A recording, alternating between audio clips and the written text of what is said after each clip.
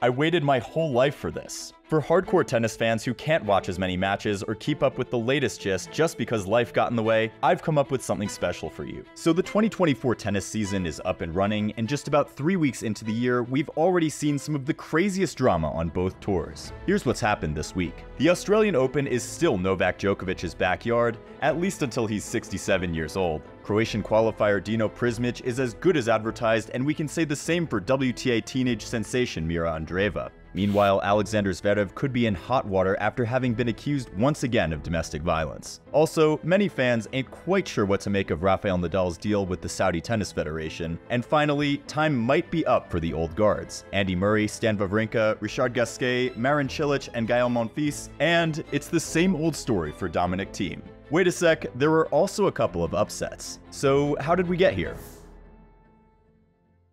On Saturday, we saw something special. Jiri Lehecka won his maiden ATP title as the 7th seed in Adelaide after beating Jack Draper in the final in what was a battle of hard-hitting 22-year-olds 4-6, 6-4, 6-3. So, a bit about Lehecka. We know that he's a clean ball striker on both wings. In fact, he reminds some people of his compatriot and former Czech player Tomas Berdych with his shot-making. Remember, he made the quarterfinal of the Australian Open last year after beating Cam Norrie and FAA along the way. Lehecka also beat Tommy Paul at Wimbledon, and fast forward to this year's Adelaide Open, and we had the Czech getting the better of Seb Korda in the semis and Nico Jarry in the quarterfinal. Does Lehecka have top 10 potential in him? Possibly in the next few years, he should get there if he keeps developing this way. We also had another first-time ATP title winner with Alejandro Tabillo being the last man standing at the ASB Classic tournament in Auckland. Interestingly, he won the tournament as a qualifier, and if you asked many people, no one saw it coming. The 26-year-old Tabillo dropped one set across 6 matches, including 2 in qualifying, as he became the first Chilean to win a tour-level hardcourt title since Fernando Gonzalez in 2007.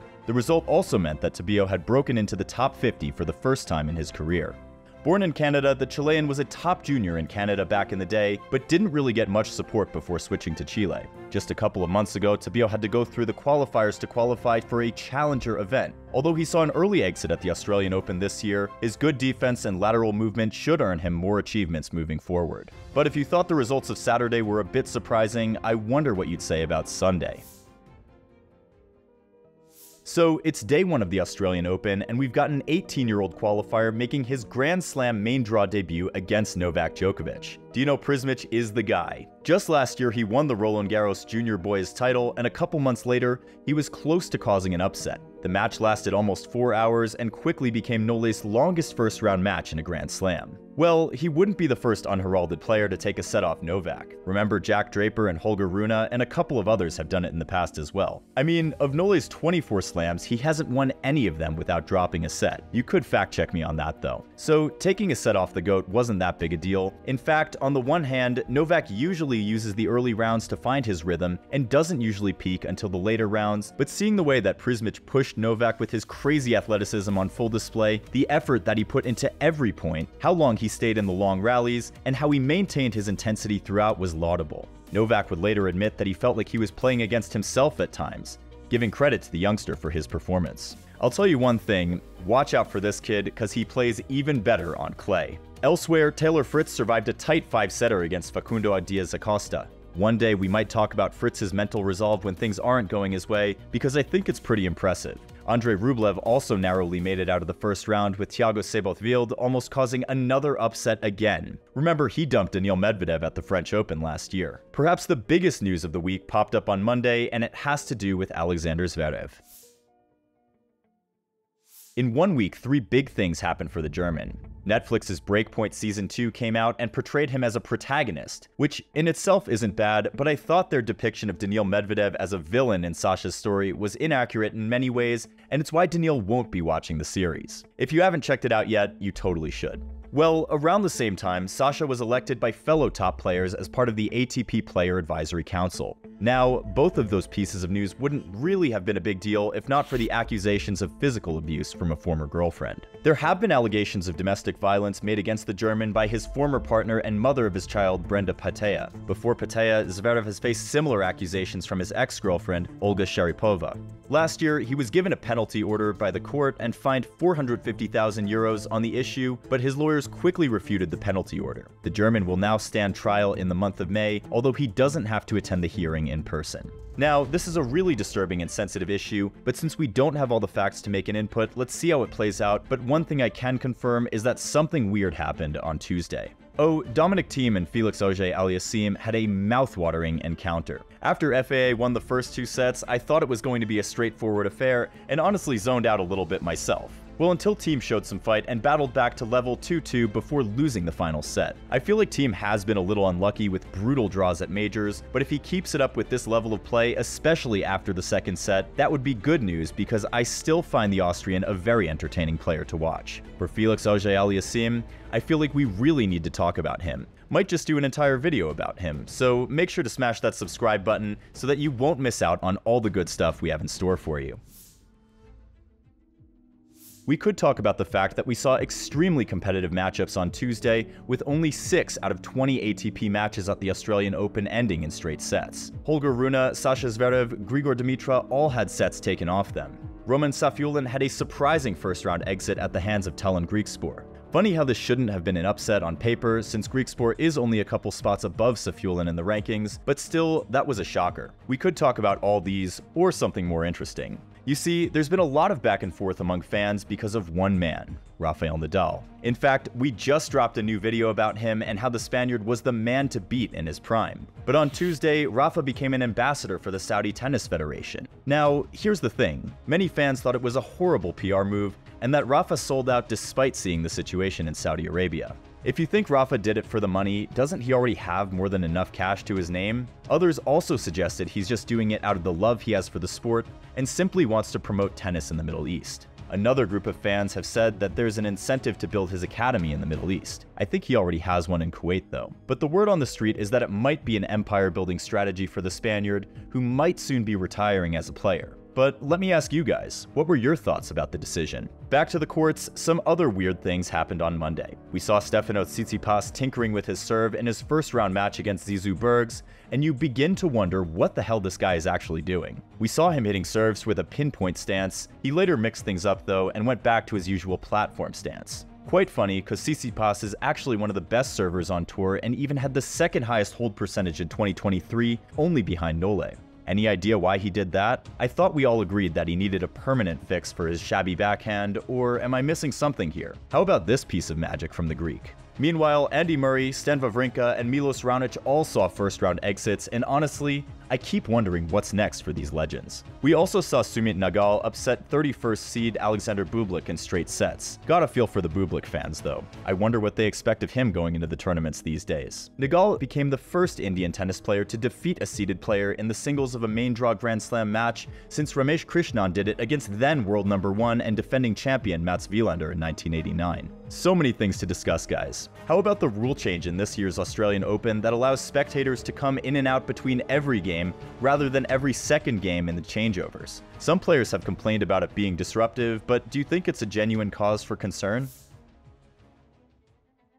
It's now Wednesday and the WTA is on fire. 16-year-old Mira Andreeva has added another milestone to her collection. The 2023 WTA Newcomer of the Year stunned number 6 seed and 3-time Grand Slam finalist Ons Jabeur in the second round of the Australian Open, 6-love, 6-2, to earn her first career top 10 victory. She needed just 54 minutes on Melbourne's main court to do that. At this point, a crazy thought comes to my head. Do you think Andreeva could pull off an Emma Raducanu run this year? She obviously has the talent and firepower to do so. Elsewhere, Naomi Osaka didn't make it past the first round after she got beaten by Caroline Garcia in straight sets on Monday. No worries, it's still the early days of her comeback to the sport, so hopefully we'll get to see more of Osaka in the coming weeks. Meanwhile, Aryna Sabalenka, Iga Swiatek, Coco Gauff are doing what they know how to do best, which is winning. Paula Badosa's return has also been quite refreshing to see. Unfortunately, we won't be seeing more of Maria Sakkari at the Australian Open after she got upset by Alina Avanesian, who isn't even in the top 75. Another shocker there. Off the court, we saw Federer visiting Rafa's academy. What are these two up to? So on Thursday, day 5 of the Australian Open, we saw arguably the best day of tennis all week. Lots of drama and the most thrilling Uno reverse on both tours. Iga Swiatek was down 1-4 against the hyper-aggressive 2022 Australian Open finalist Danielle Collins in the third set, but somehow managed to win the match. How did she do it? Iga had lost to Collins before in the semis of the Australian Open in 2022, and not many people remember that. By now, it's pretty clear to see that Iga struggles at times against hard-hitting players like Collins, Ostapenko, and Rybakina. History looked to repeat itself, but Iga dug deep to recover from a 2-break deficit by winning the last 5 games. She served more to Collins' forehand, and unfortunately, the American ended up missing a lot of forehand returns. For the 30-year-old Collins, this will be her last year on the tour, and she's looking to start a family and do other things with her life. On the men's side, we saw Cameron Norrie pull off a Houdini against world number 133 Giulio Zeppieri after recovering from 2 sets down to win the match. The match had 2 rain delays and multiple medical timeouts, but it was Norrie who would come out on top after the restart. For the young Italian Zeppieri, he'll be looking to take some positives out of his time in Melbourne after upsetting Dusan Lajovic in the first round. Up next, we saw Alexander Zverev take on Lucas Klein, and if you watched the match, you might have felt Klein lost the match more than Zverev won it because of the numerous chances he had wasted. But still, you have to give credit to Zverev for sticking it out and simply not giving in.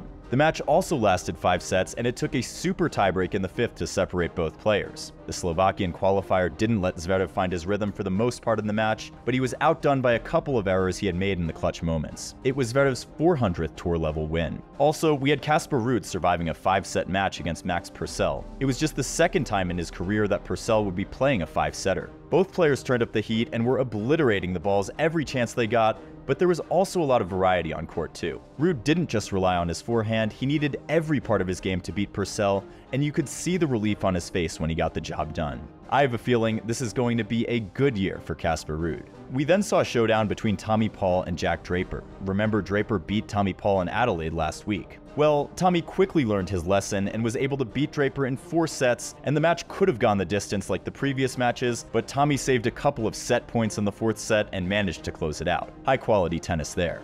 The match between Misha Kecmanovic and Jan-Lennard Struff also ended in 5 sets. I found this one a little funny because Kecmanovic wins the 1st set and literally doesn't show up in the 2nd. He wins the 3rd, then doesn't show up in the 4th, and then ends up coming out on top in the 5th. Was it some energy-saving strategy or what? I have no idea. It was almost a similar pattern with Jakub Menchik and Hubert Hurkacz. Hurkacz could only convert 7 out of his 21 break points, while Menchik converted 2 out of 3, but Hubi was able to run away with the game in the 5th set. After that, we see Carlos Alcaraz reach 200 ATP matches after beating a resilient Lorenzo Sonego in 4 sets. This is just a regular highlight in the Carlos Alcaraz reel. The funny thing is though, is that it wasn't even the only around-the-net shot he hit in the match. Carlos never disappoints. Dimitrov, FAA, Ugo Humbert, and Griekspoor win their matches as well. But the upset of the day was seeing the 8th-seeded Holger Rune lose to world number 122 Arthur Cazaux. We recently made a video about Holger Rune, and we addressed many concerns about his game and technique in the video. But I personally didn't see this loss coming.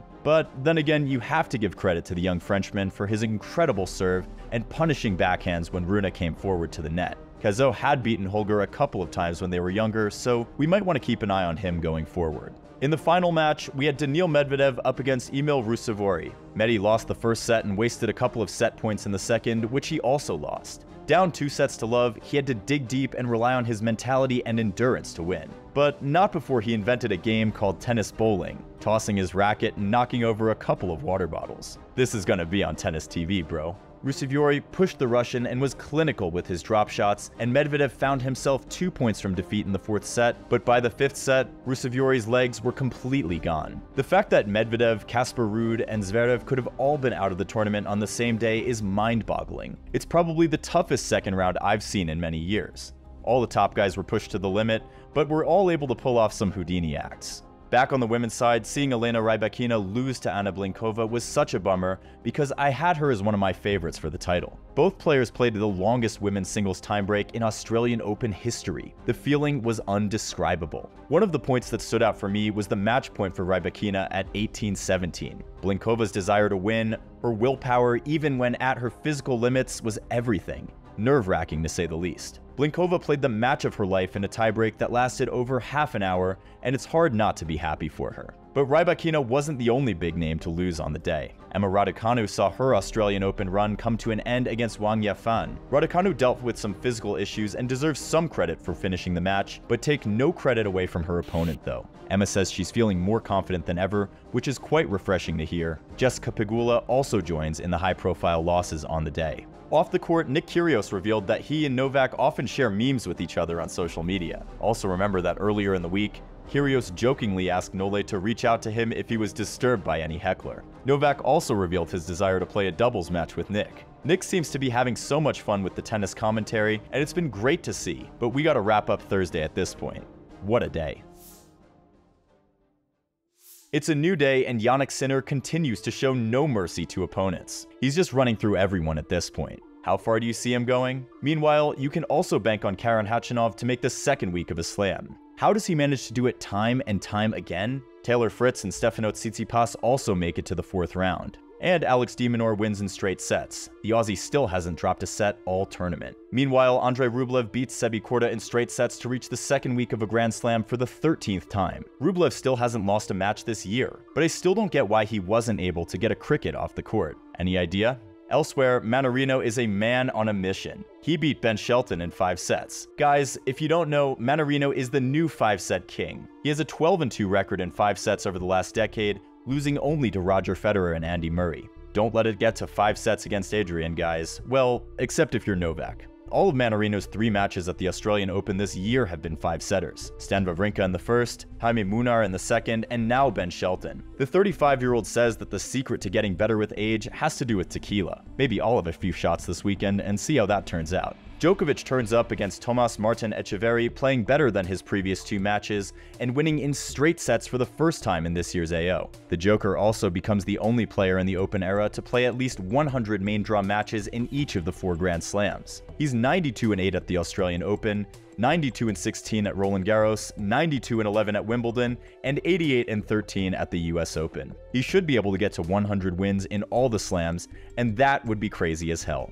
In his post-match conference, Nole says that Roger Federer didn't really like the way he behaved as a younger player, but insisted that he never lacked respect. The Serbian then reiterated that he had no issues with Ben Shelton's confidence. Everyone wanted to see Shelton and Nole meet in the 4th round, but Mannarino was like, "I'm still here, guys." So this is how the top half of the men's draw looks at this point. On the women's side, Aryna Sabalenka decides to be selfish again and bagels Lesia Tsurenko 6-love, 6-love. She has only lost 6 games in the 3 matches she's played. Y'all better be scared of the defending champion. Mira Andreeva comes back from 5-1 down in the final set and saves match point to beat Diane Parry in a super tiebreak. I told you guys, she's that good. Her performances drew praise from Andy Murray and a couple of other legends, and you can tell that it only gets better from here. Coco Gauff is still going strong, but it's the end of the road for Paula Badosa. Unlike Thursday, Friday didn't come with too many surprises. If you want more of these videos every week, let us know in the comments below. Until next time, keep swinging.